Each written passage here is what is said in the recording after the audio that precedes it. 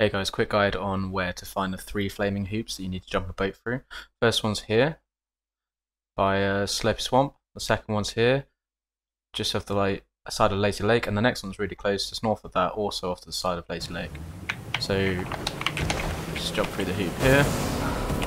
Now I'm going to pivot 180 and go back up to do the other one that's by Lazy Lake. Super easy. Going past Lazy Lake now, and the Ego base. So this is the one with the big waterfall everyone gets stuck on. And then completely in the wrong order, the last one here, which goes into Slurpy Swamp. So you go through the middle part of the dam. Easy, job done.